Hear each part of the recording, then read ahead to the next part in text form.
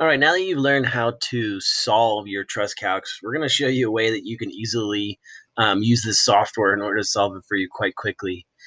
So when you open up MdSolids, we're going to go underneath the Trusses section here, and we're going to set up this so we can build a new truss. And what you have to do is set up a grid so that you can connect the dots, if you will. It doesn't really let you do free-form things. So when you set up your grid, it's important that you have the right size or the right scaling, the right proportions. So I'm going to say new truss. And then what I'm going to do here is I want to set up my horizontal and my vertical spacing. So we're going to do 10 and 1, 2, 3, 4, 5. So we'll do 5 a piece here.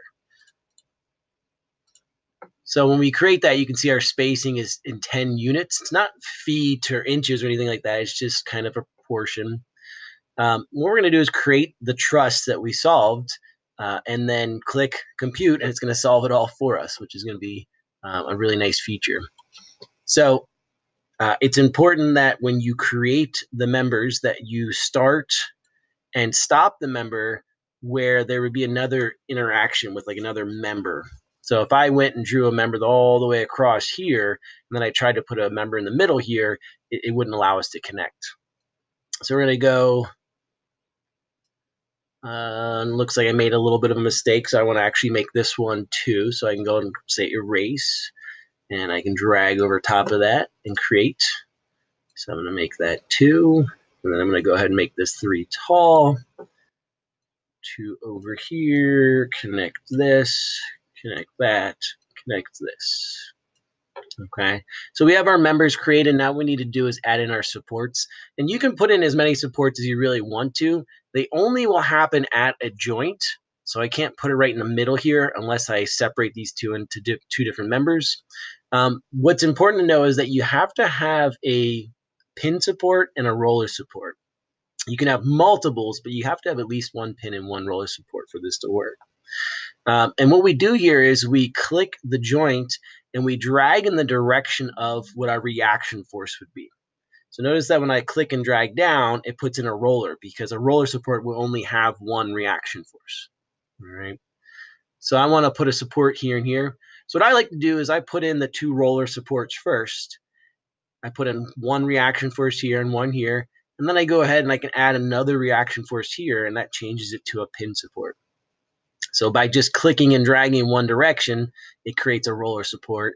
When I click and drag in the opposite direction, the Y or the X, then it creates that pin support.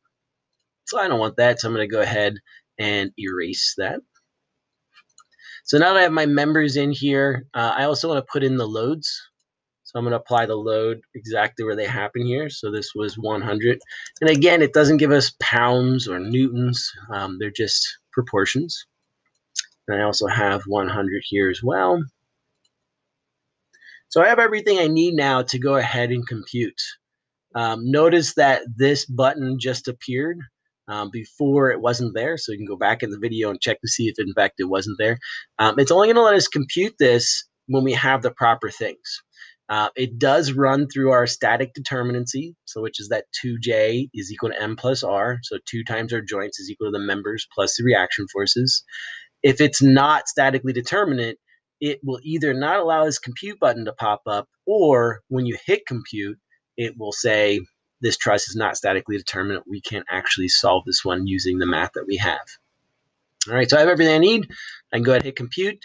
And you notice that it changes the colors. It lets us know the compression is this orangish color. The tension is in this blue color. And sometimes you're going to find some that come up in a pink color. And those are the ones that are basically, they're saying that when I apply these outside forces, these applied forces to this truss, it's not affecting those members at all. All right. And again, this is a static truss. So we're applying this force here and here, and we're saying, how does that affect each one of these members here? All right. One of the things that I like to use this for is creating practice problems. So knowing that sometimes we make mistakes, it's nice to go through here, create the truss first, and then have that answer key with you as you're going over those practice problems in class and or assigning those for homework. All right. So if you need to change anything, what you do is you just go back Select trusses again here, and then you can go back and edit or change things. Notice that the computed values are gone here. So if I want to change this 100-pound force, I can go back and erase it and say, you know what, I want to make this actually a 200-pound force, and I want to see how that affects the truss when I solve it. And I can see the different loads that are applied. All right, so that's MdSolids, creating trusses using MdSolids.